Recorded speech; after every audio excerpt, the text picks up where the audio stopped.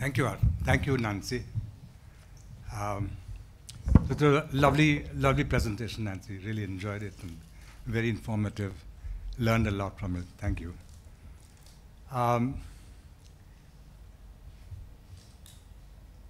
We are supposed to be talking about one painting, but as quite rightly, in order to talk about one painting, one needs to talk about more than one. So this was the painting that I started out with. It's called Father's Story. And then I found that in order to really understand it, I need to talk about a couple of others. I think that what drew me to this painting, I could have chosen several others, This exhibition is so magnificent and so rich that, 10, 15 others, I could have taken any one of them and wanted to talk about them. But there's some specific things here which are which kind of arouse my interest, my curiosity, and so I'll point out some of those things to you. The setting is very clear. There's kind of a railway station, and there are these two figures sitting there. They're having a conversation, and there's a small town in the background. There's a family resemblance between the two. What struck me is the complete lack of idealization in the depiction of these two figures. And so my presentation today is about the opposite. It is about the artist's inclination to idealize and what that means in connection with a work like this. I think I'd like you to look at the physicality of the two figures. I don't think that there's this.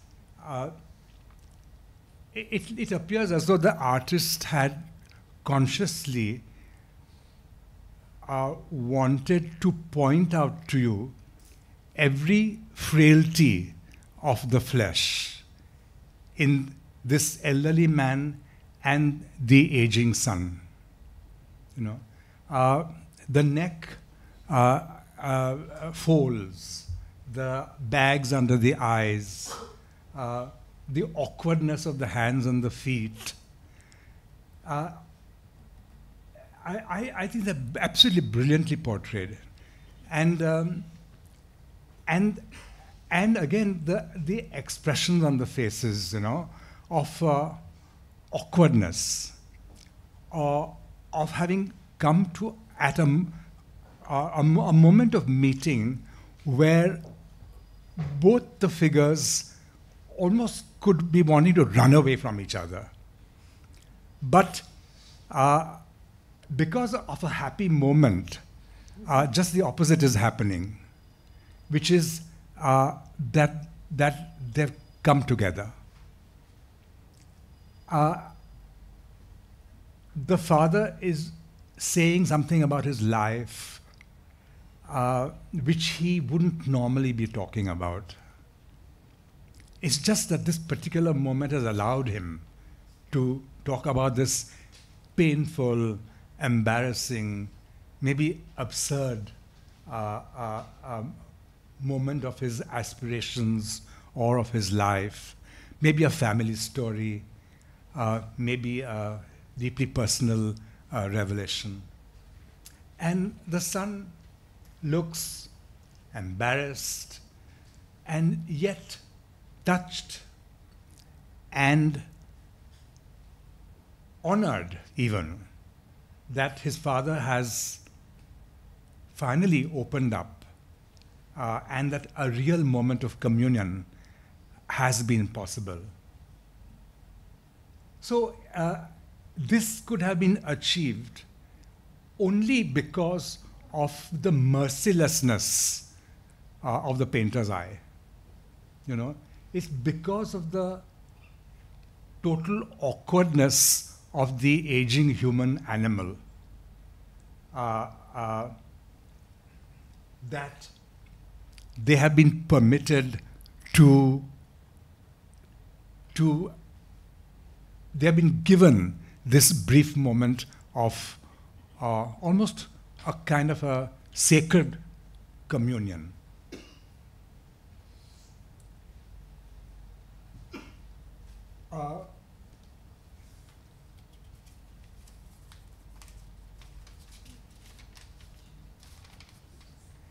Now, I talked about the impulse to idealize, and I'll talk about that in connection with the next painting, which to my mind is equally beautiful, but in a completely different direction. May I have the next image, please? This painting is called Construction Worker Washing Her Face. It's a very clean construction worker. There's no dust on the headdress, there's no dust on the fingers. The nails are absolutely clean. The face is clear. She might as well not be washing her face. She doesn't need to be washing. In fact, the gesture is intentionally misleading, or rather, the title is intentionally misleading. She's not washing her face. She's doing something else. And that is mysterious. We don't know, you know. And the painter gives us no clues, no indications. This painting is in a certain kind of way a diametrically opposite kind of creation to the previous work.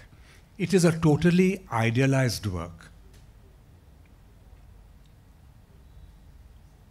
Had the picture been of the nature of the earlier work, you would have seen more folds of skin, you would have seen the stress of the construction worker's life. You would have seen grime and dust, you would have seen cracked fingernails, you would have seen the headdress soiled, you would have seen sweat. All of these have been edited out. And it's such a dramatic decision to have taken, you know, for an artist. And one wonders,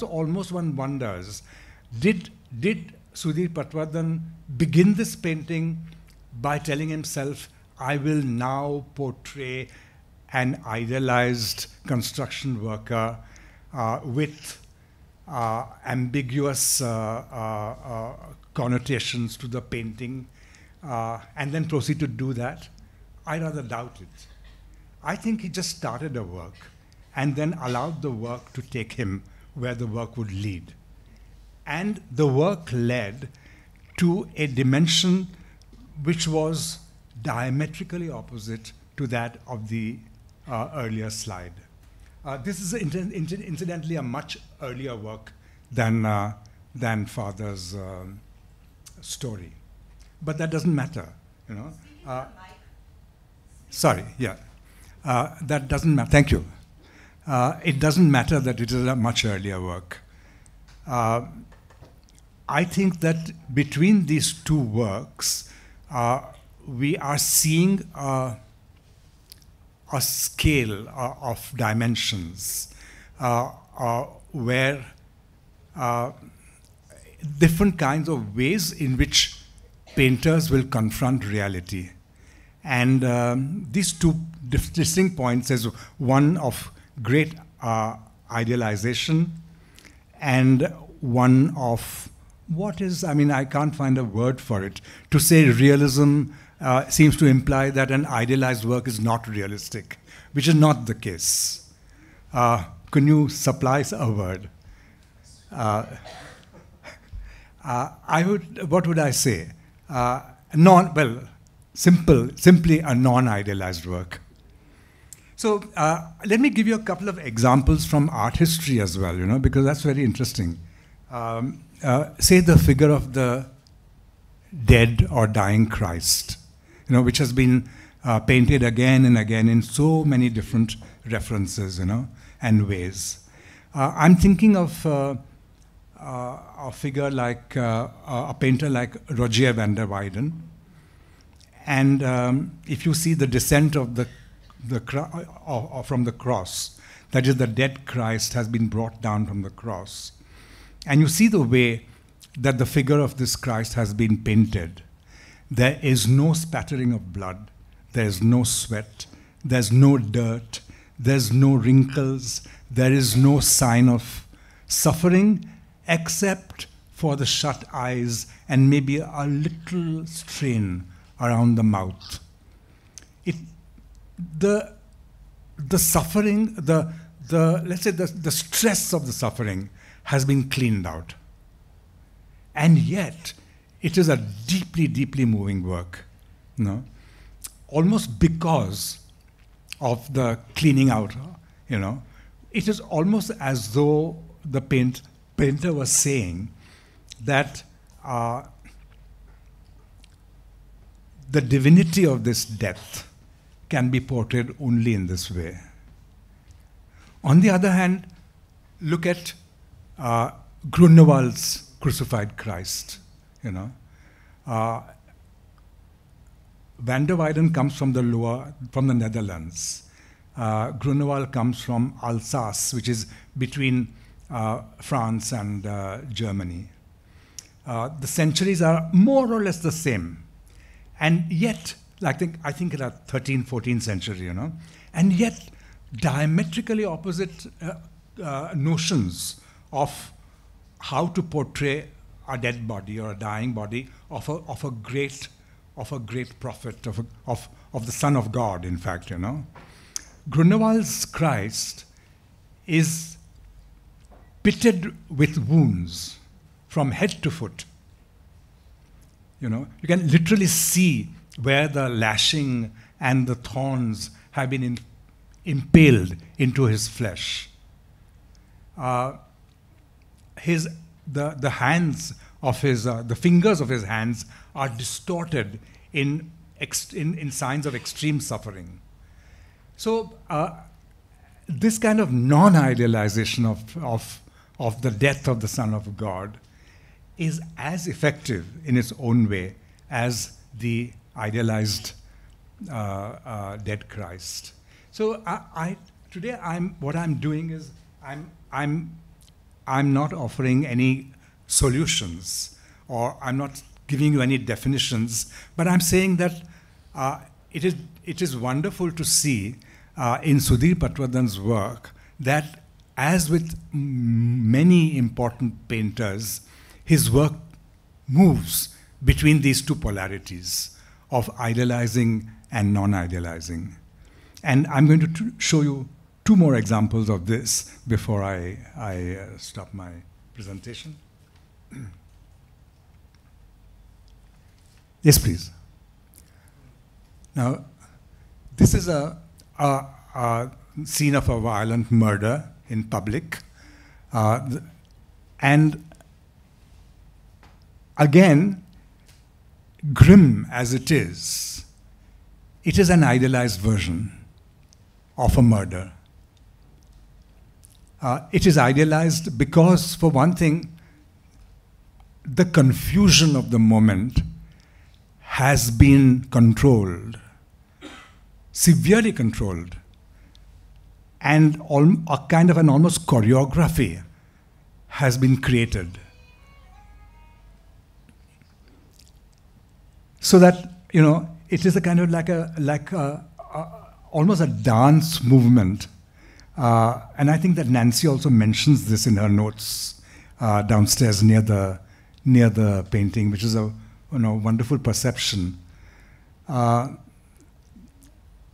idea of a murder and a dance coming together, it's mind blowing, and it's only the extreme artistry of the painter that can pull this off, successfully. Notice again the wound on the shoulder is an idealized wound. There's no bright red blood. There are no drips of blood flowing out.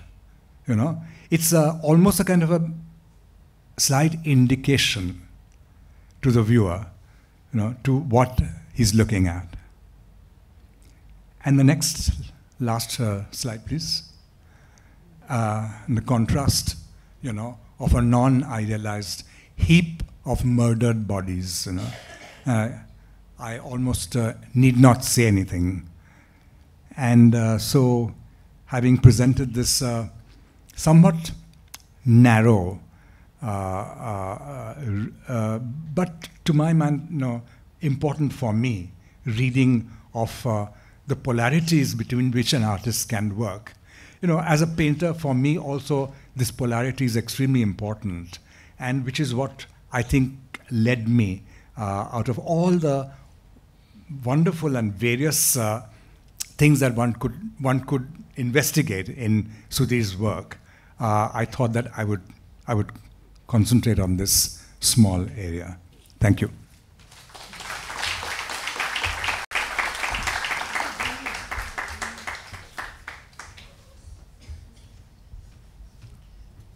Thank you so much, Gieve. That was a brilliant presentation.